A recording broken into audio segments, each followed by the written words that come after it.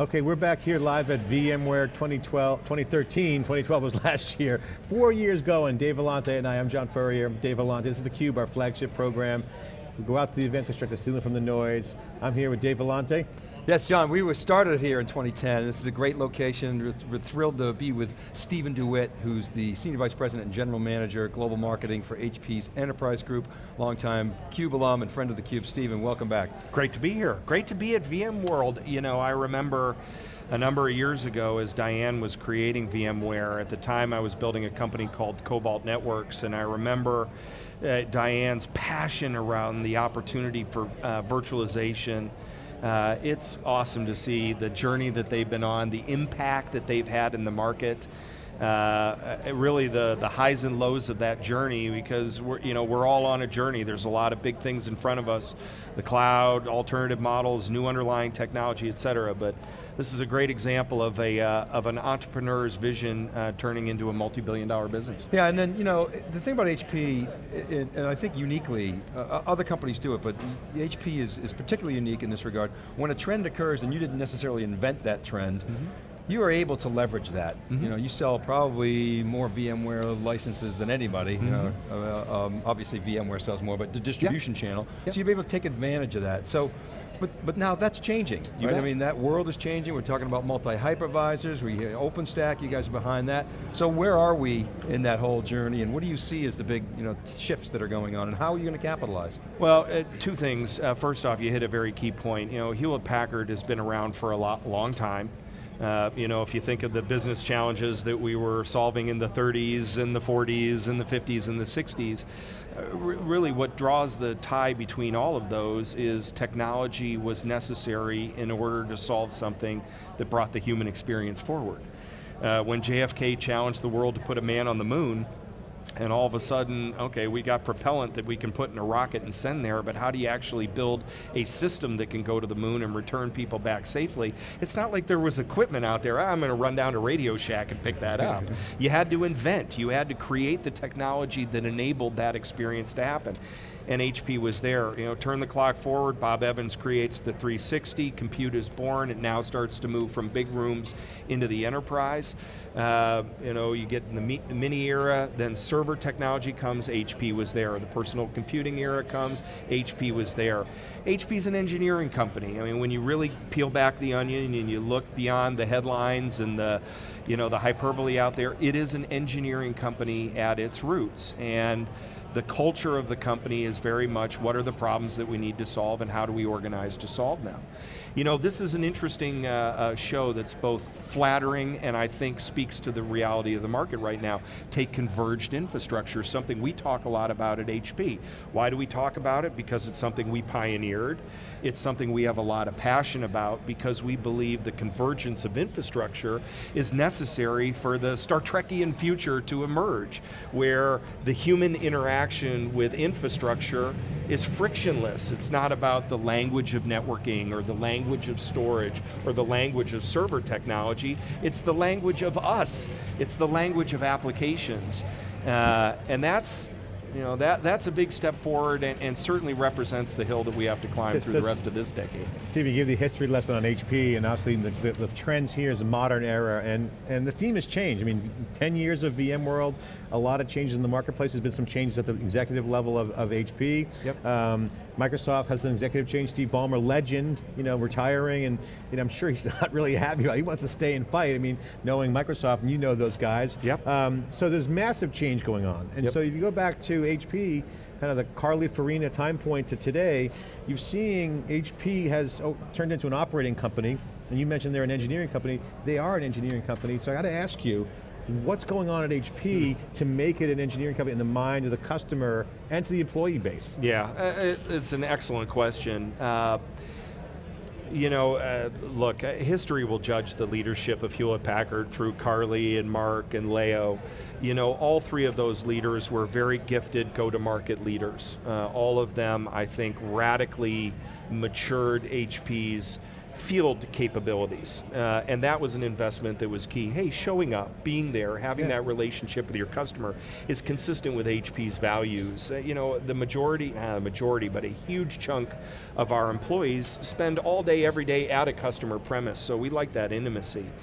But in our world, innovation, no offense to Procter & Gamble, a great customer and partner of ours, but innovation in our world isn't adding lemon fresh scent or, you know, taking a particular sliver of a brand and changing the packaging, et cetera. Innovation in our world is about the fundamental transformation of a work process, a way things are done. I mean, look at Apple. Apple's products today that are driving their revenue weren't even around 5 years ago. No question about it. That's kind of your point? Absolutely, and if you think about the new style of IT, what faces an IT leader today, the differences are massive. We're in a post-Angry Birds world. You know, you're dealing with millennials. You're dealing with a brand that has to be able to prosper in a mobile connected universe. You know, it was just a handful of years ago that we would, take virtualization for example. It was a handful of years ago that an IT professional could walk into their senior management and beat their chest, hey, I've been able to virtualize 50% of my compute infrastructure. And as a result of that, we've been able to derive these savings, which can be used there. That's a great argument. That's an argument that drove a lot of VMware's growth. Great consolidation message. Unbelievable story that's out there, but now what IT needs to do is they need to transform their apps.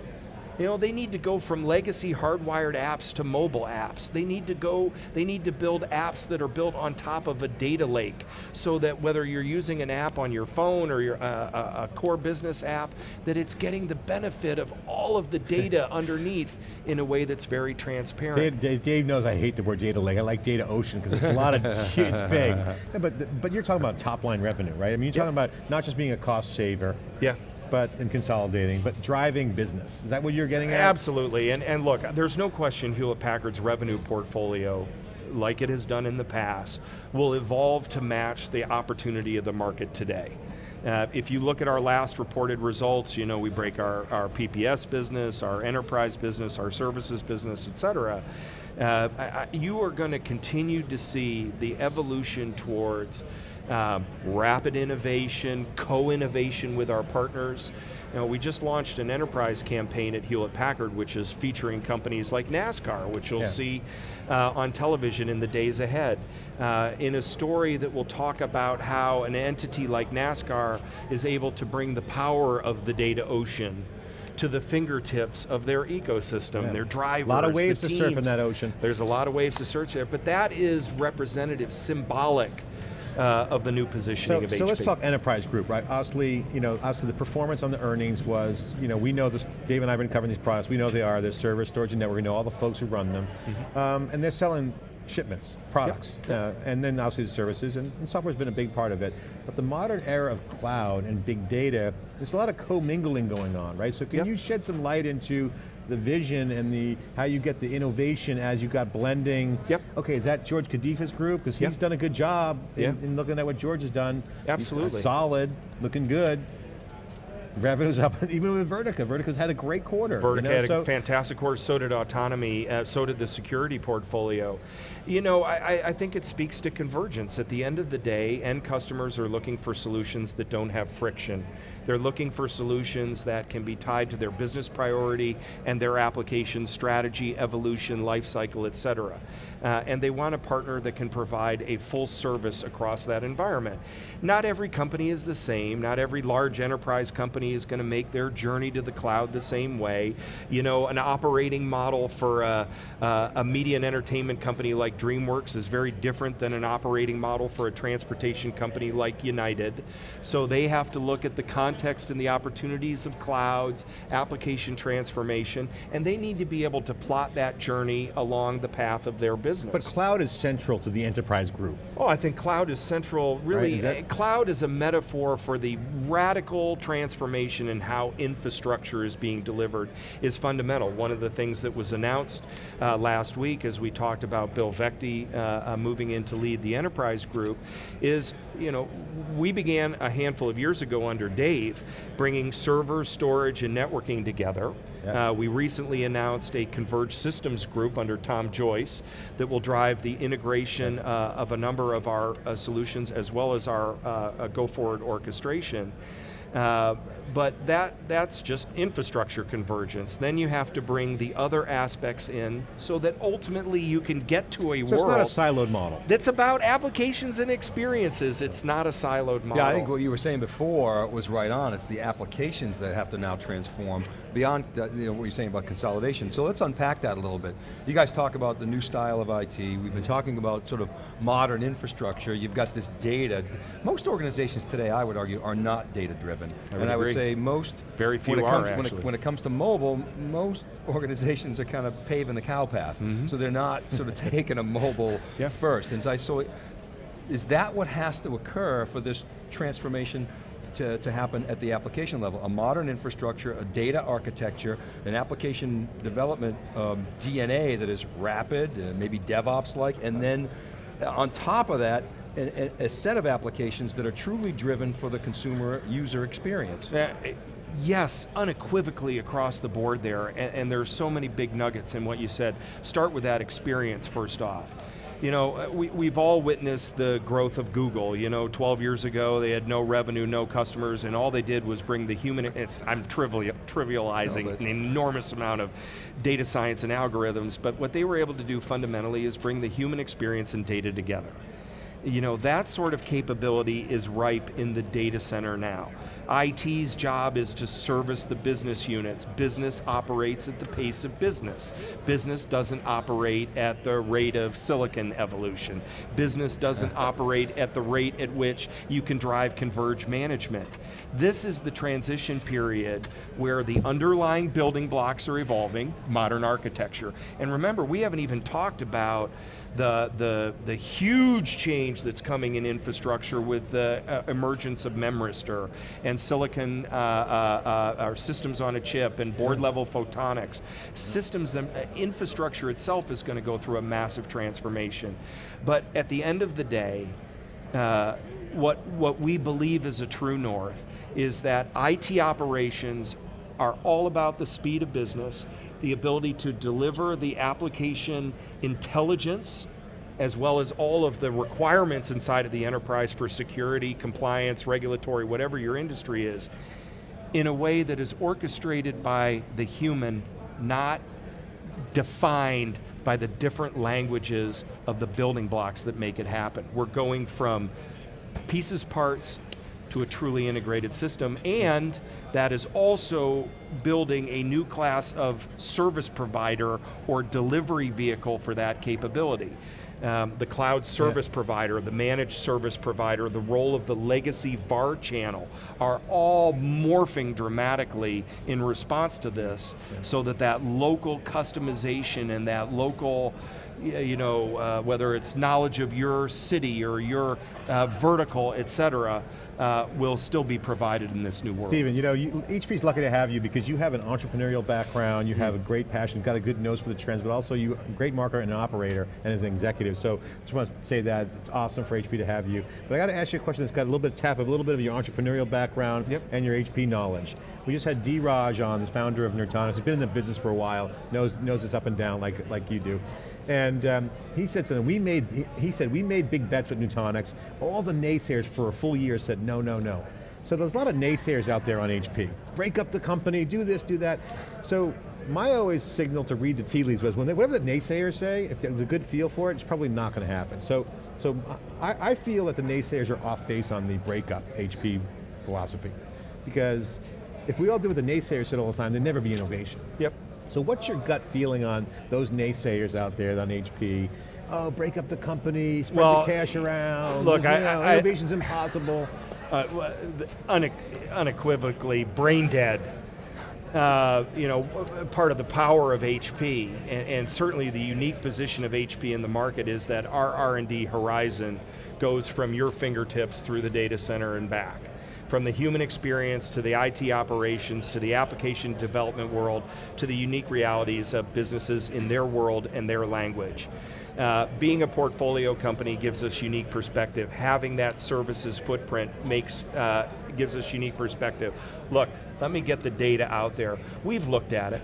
Everybody's looked at it. Could you Ginsu up the company? Of course, yeah. You know, what are the synergies? What are the dis-synergies?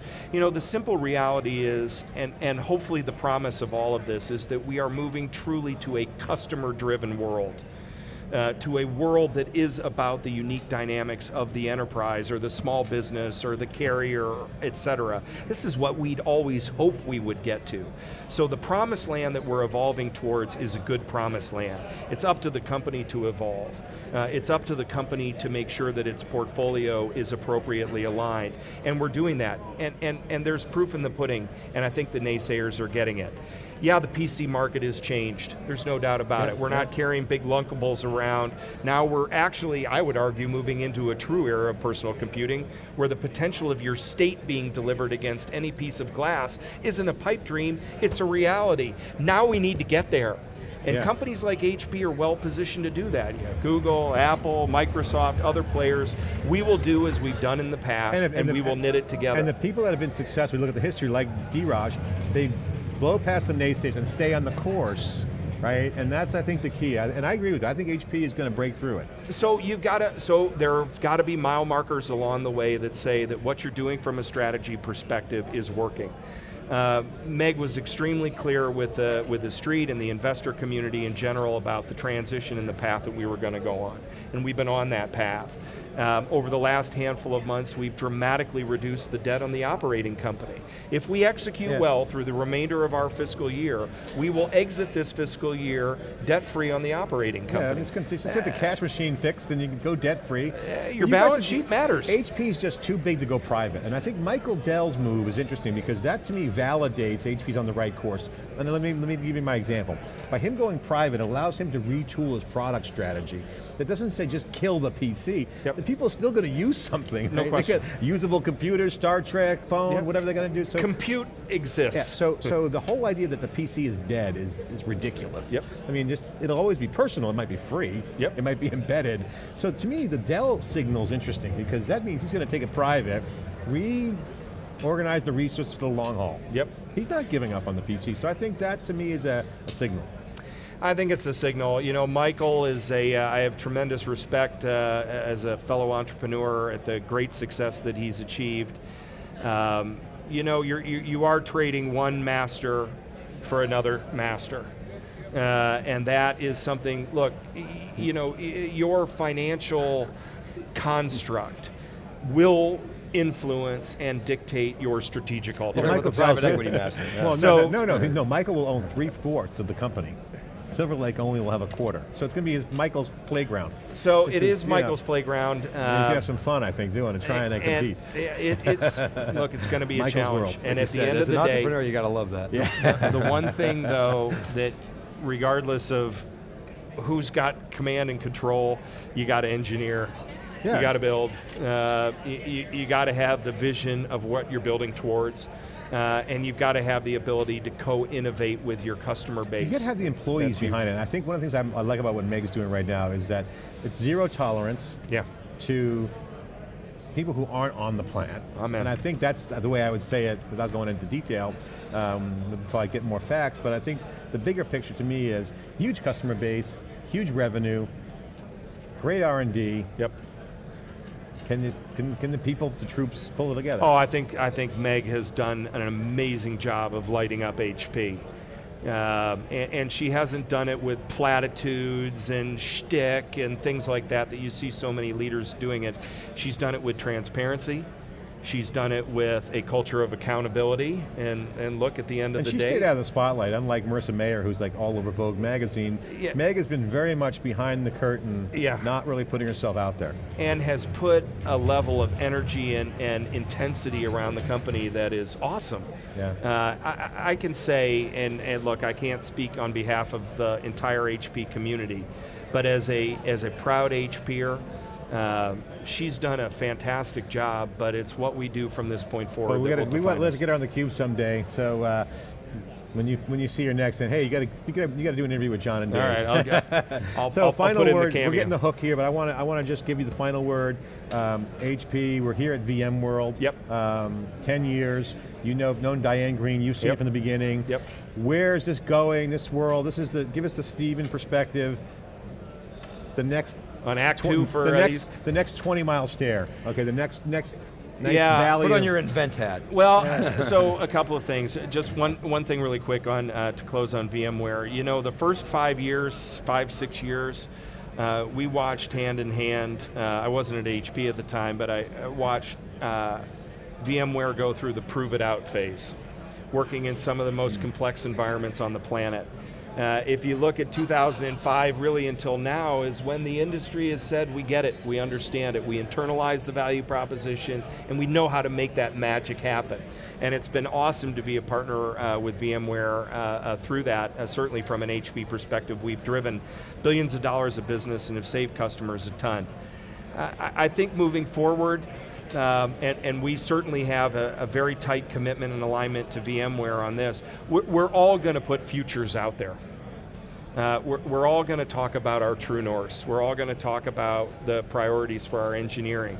And in a lot of cases, we're going to be very aligned, and in some cases, we're going to have some divergence. And I think it's Gartner who does the trough of disillusionment. That's Gartner. Yeah, it's Gartner. Things go through hype cycles and things come out, just as virtualization went through a hype cycle and came out. There are so many big themes around orchestration, around OpenStack, around so many other supporting aspects to all of this. The next 2 or 3 years, there's going to be a lot of vetting out of that. Yeah. But I can... It's the inflection point. The winners and losers will start to emerge. The bets will be materializing, and we'll see. And you got to look where people are putting their dollars, where their R&D is going right now, what they're telling you about that true north, because that true north is going to be in your fingertips by 2015. And we're excited about that. Steven DeWitt, Senior Vice President of HP's Enterprise Marketing, entrepreneur, tech athlete, great executive at HP. Great to have you on theCUBE again, CUBE alumni, always great to talk to you. We'll be watching you guys. Continue to watch the Enterprise Group and George Kadiva's group software, both kicking butt. True North is cloud and big data, modern infrastructure and applications. You guys are on it, and the winds are shifting. Congratulations, and we'll maybe see you in Barcelona. This is theCUBE. Absolutely. We'll be right back after this short break with our next guest.